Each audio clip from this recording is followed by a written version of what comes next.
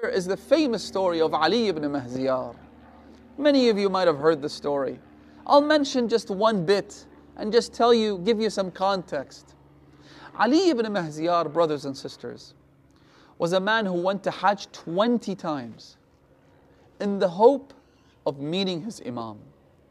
20 times. That's not, it's one thing to say it.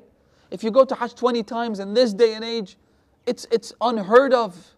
And yet imagine doing it back in those days where you had to ride a mule and a camel, and 20 times performing the pilgrimage year after year.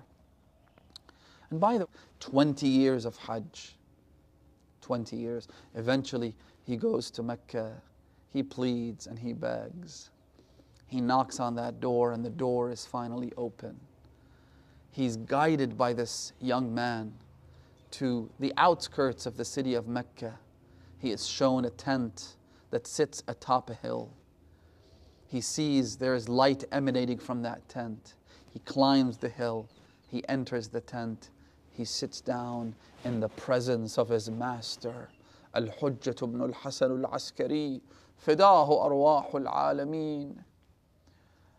He doesn't utter a word out of respect, only to hear the Imam say, Ya ibn Mahziyar, where have you been? Inna kunna nantadhiruka layla nahar.